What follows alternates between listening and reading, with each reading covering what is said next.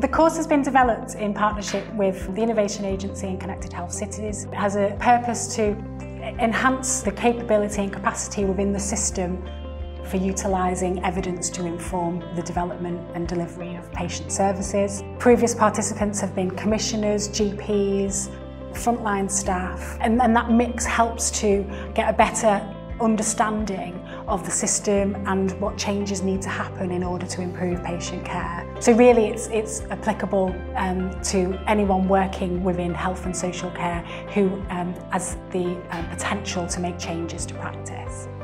Connected Health Cities is, at a simplistic level, it's about how can health and social care do more with data. It looks at it from a technical perspective, a clinical perspective and an industry perspective. Everybody who can positively contribute to creating better data and making better use of that data are an audience for Connected Health Cities. When we recruited the course, we intentionally looked at people from a geographic dispersion across the northwest coast, but also from different backgrounds and different practitioners. So it's relevant for people who have data within their everyday operational lives.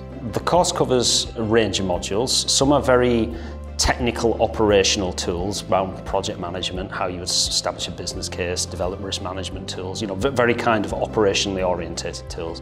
It combines a number of elements of online academic delivery, face-to-face workshops with experts from within the system, mentoring and coaching for the students so they can understand more about themselves and their organisations, and work-based learning so they can implement change in practice. The course also expands out into cultural change and sort of human dynamics. How do you affect and deliver change in an organisation that's ostensibly about people? And it gives you the tools and techniques to apply a level of reflection that you wouldn't have necessarily done on your own, as well as an opportunity to kind of interact and network with other people and discuss some of your issues and some of the problems that you're facing on a day-to-day basis. We have done up till now one module successfully completed and passed that as well.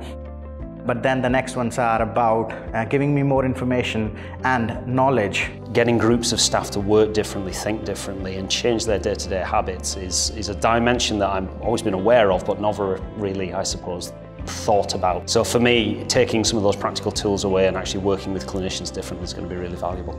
The benefit I'm going to get from it is around the quality improvement methodology and how we implement that. So my work is around the commissioning cycle and bits of transformation, so learning new tools and techniques and having a network of people working in different organisations to bounce ideas off, and understanding how we can apply those tools and techniques is something I'll take forward in my role. The appeal of the course was that it was about how do you demonstrate evidence-based learning? How do we make a change in evidence that it's actually having an impact? And I certainly found it very beneficial and has changed my learning and approach as a clinical commissioner.